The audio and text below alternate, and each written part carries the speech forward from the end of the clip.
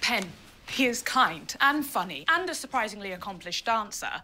And, well, I'm sure you've seen him with the small Bridgertons. He will be a wonderful father. Surely, though Colin is a touch young for marriage, you do need someone who'll propose soon. But that is why Mr. Bridgerton is so perfect. Did you see the way he rescued me tonight? He's not like the other young men who play games and guard their affections.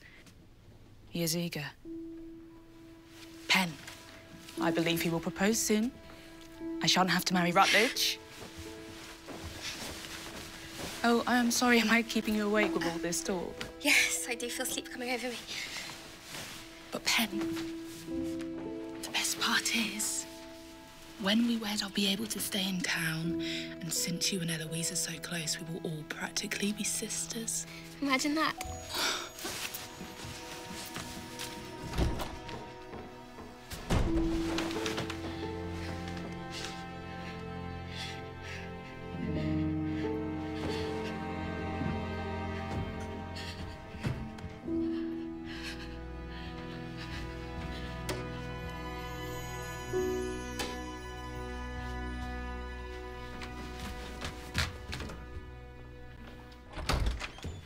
I have a theory.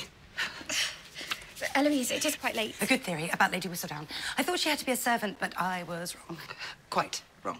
Because, well, who truly has the time and means to be that remarkable? Who would actually be invited to all of the parties, able to hear things unnoticed by others? Yeah, perhaps we could discuss it tomorrow. Lady Whistledown is someone free and unencumbered by society. She is a single woman of means. Better yet, she is a widow who would be invited to all of the events, but not paid any attention. So while you were at the ball... Eloise, I do not care!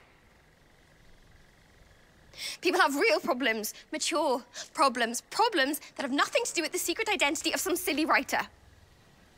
And you are so mature now. Well, I am of age. I am out in society. Therefore, I have more important, mature things to worry about. Like what? Like marriage. You do not care about marriage. Well, what if I do? I cannot expect you to understand not everyone can be a pretty Bridgerton.